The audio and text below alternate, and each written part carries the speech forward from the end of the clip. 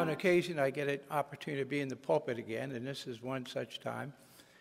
I think this particular year, this is my fourth sermon. I was 2 years over at my church from which I retired at Savage United Methodist Church up in Howard County.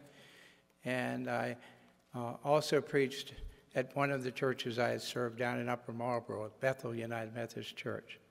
And this is my home church.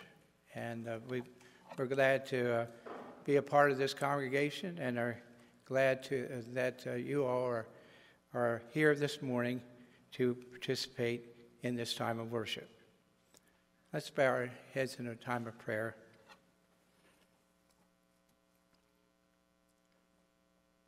Oh God, may my words be your words, and may my struggling be your struggling,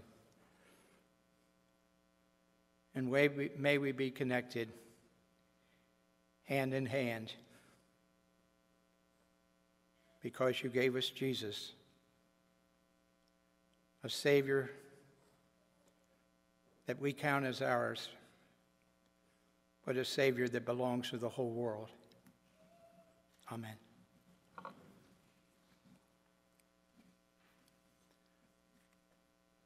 After these events, God tested Abraham and said to him, "Abraham." Abraham answered, "Here I am."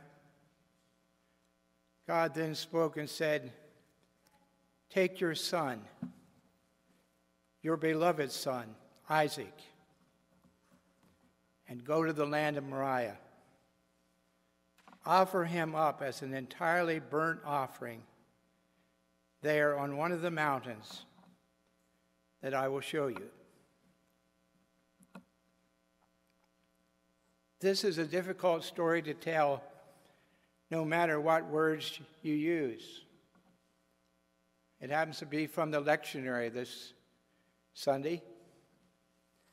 And as I looked at it, I thought it would be a bit troubling, but I'll go ahead and give it a try, not realizing that I would wake up a number of times during the night and think, how is this story supposed to play out? There's so much here. The boy Isaac's life was spared. Abraham's faith was tested, and he did well in the way God looked at it. And then I thought there's so much more to this story. Yes, why would God ask him to sacrifice his son, his beloved son? In 1843, Danish theologian Søren Kierkegaard published what was his most famous work, Fear and Trembling. And the book begins with the story of the sacrifice of Isaac from this 22nd chapter of Genesis. And he tells how that he goes through the story and tries to tell it 4 times in a row. But every time it doesn't make any sense. And he stops after 4 times. In each one, Abraham is holding the hand of the trusting little boy. And he's guiding Isaac up the mountain, never once discussing what will happen. Until Isaac speaks so clearly, here's the wood, here's the fire, but where's the lamb? 4 times Kierkegaard tells this story, trying to make sense of it. He's not satisfied, but he puts it in the terms of a title, Isaac, Fear and Trembling. That's how he must have felt, to see the hand of his father over top of him, ready to put the knife into his body. But Kierkegaard said there are 2 questions that I have to ask. What kind of God would command such a thing? And then what kind of father would obey? My feeling about Abraham is that he becomes so occupied with the faith journey that he is out of touch with the thought of questioning what God was telling him to do. Notice how the conversations are so straightforward, and they were so very proper, as though it's best not to show any emotion.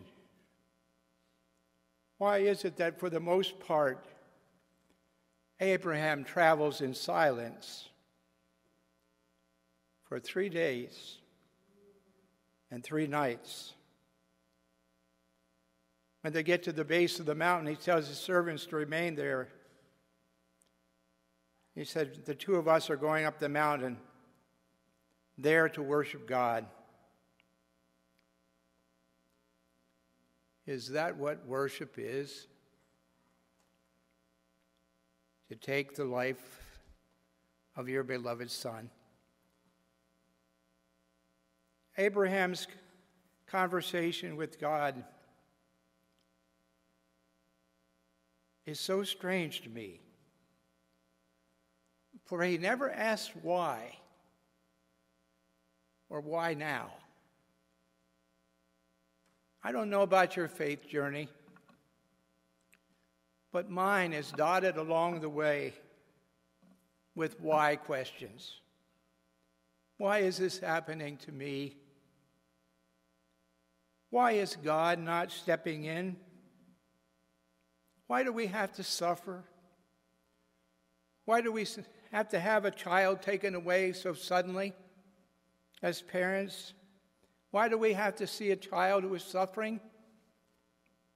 It just shouldn't be that way. Perhaps the story is so awful that part of the faith says it's not the sacrifice of Isaac. Of course, it didn't happen, but the binding of Isaac. It's just the tying him up. Well, that's a little easier to look at. This morning, I want to direct you to the paintings of 3 artists, and on the wall you'll see these paintings. All of the paintings were completed in the early 1600s, and we would ask, how did they each tell the story about Abraham's sacrifices or the binding of Isaac? The first artist is Caravaggio. We have the first slide. Abraham has laid Isaac bound on a pile of wood. A knife is in his hand, and Isaac is being held down as he cries out in great anguish. The concealment of Isaac's hands emphasizes his helplessness. The angel of God appears over Abraham's shoulder, and he is pointing to the lamb directly behind the head of Isaac. And the angel is saying, "Don't hurt the child. God has provided a lamb." This painting is 1603. The next painting. The artist is Domenichino. The painting was 1627 to 1628. The angel is descending, is overhead of Abraham, and the angel takes away the knife. Abraham is standing, and the angel sent from God is resting on his shoulder.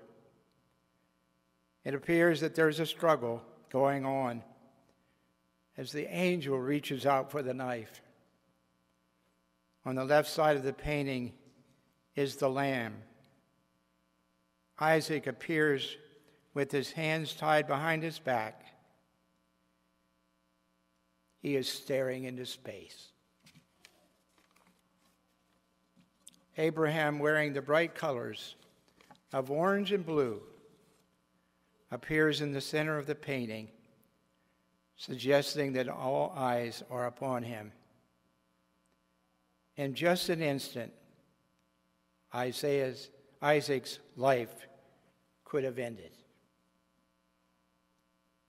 Painting number 3. Rembrandt's painting entitled The Sacrifice of Isaac. It was painted in 1635. Rembrandt painted it when he was 29 years old, and it was the same year that his son was born and then died in his infancy, a fact that might be seen in this painting. The painting shows Abraham with his knife stretched out, ready to slay his son, when God's messenger calls out, "Abraham, Abraham." It depicts a moment of interruption.